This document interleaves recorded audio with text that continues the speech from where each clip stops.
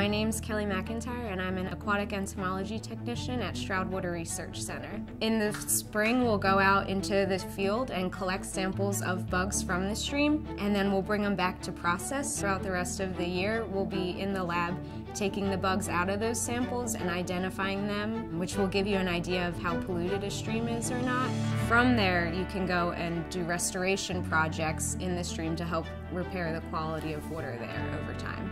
I worked for the Alliance for Aquatic Resource Monitoring out at Dickinson College during undergrad, which was my big introduction to the field of aquatics. I have a bachelor's degree in environmental science, and then right from undergrad I started as an intern here.